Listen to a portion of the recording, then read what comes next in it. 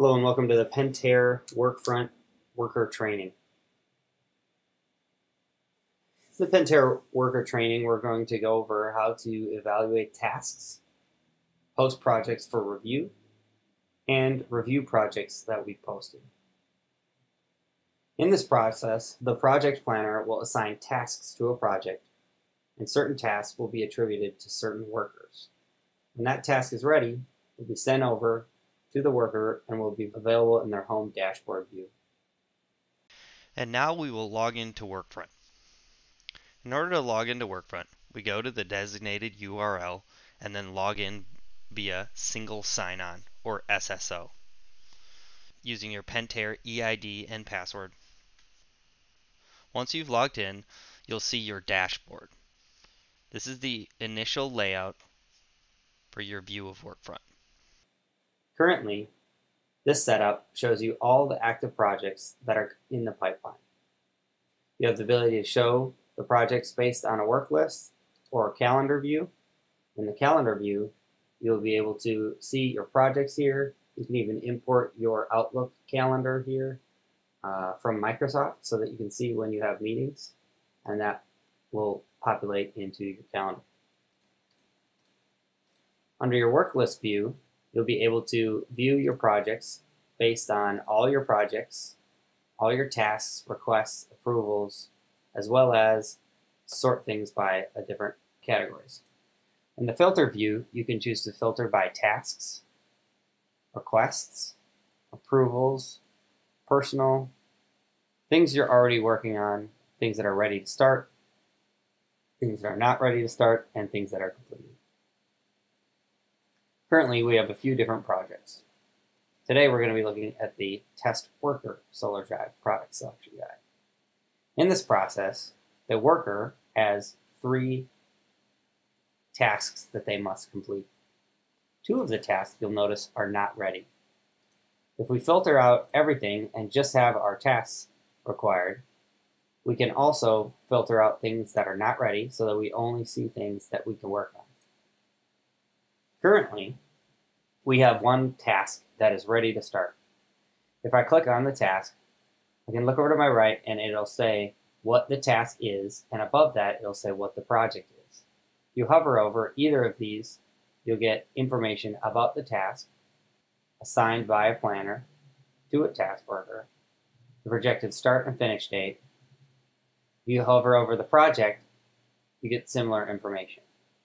You can always click on the project to go view the details and information associated with that project or view the tasks. Currently, the task associated to our worker today that is ready to work on is Create Asset 1. Our worker knows that it's ready for them because all previous tasks have been completed. They're at 100%. And now we are in the creative production part of the project. Once we create the asset, we will then post the project and it will be reviewed. And that task, the review task, will be a task for the planner. Then, once the project is approved, there will be a creative handoff where the worker will be responsible for ingesting the assets into the DAM and providing the files to the requester, and if necessary, sending information to our content specialist to send to the printer, and our test worker sending those files to digital. Currently, our task says that we're ready to start. Something that we've learned is that the Work On button is something that we should actually avoid.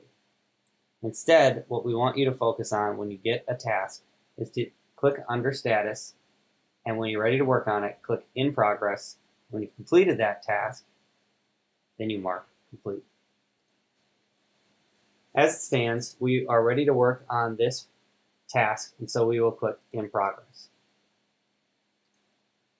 Now that we've marked our status to In Progress, I want to show a couple different views for the tool. If we click on our projects, we have the option to view all the tasks that we have going on. We also have the opportunity to review all proofs that are in review. It shows who is the approver and at what point in the process the proof is.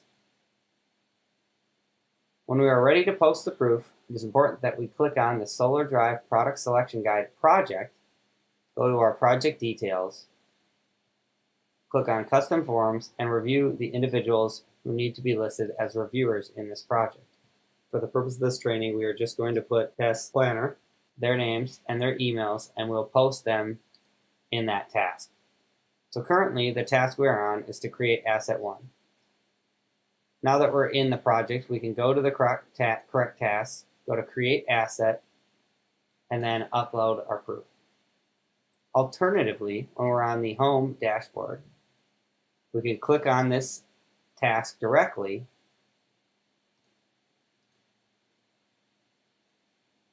and upload the proof. Once we get here, we will put in the individuals who need to be listed as reviewers in this project. For the purpose of this training, we are just going to put test planner. We're going to put them as a reviewer and approver. Again, a reviewer is an individual who can review the document but is not allowed to make a decision on it.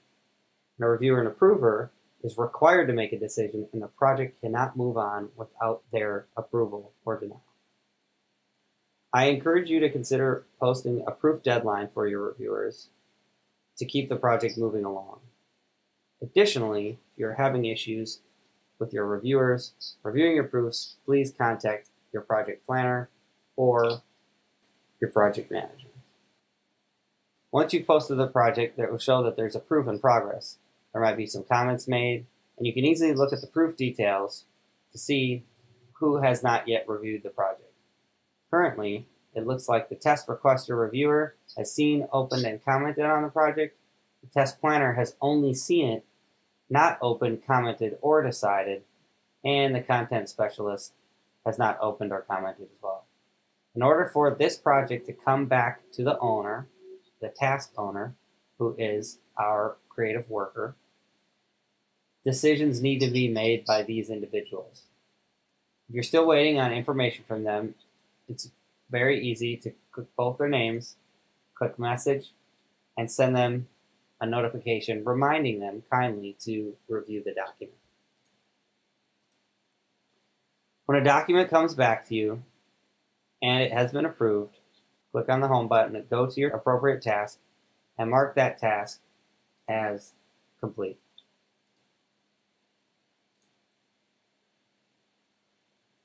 Once that task has been marked by complete, you're able to go to the project and will notice that under the tasks, there is now a green marker around the predecessor, which means that step 5 has been completed, and now the review asset has been unlocked and the test planner can review.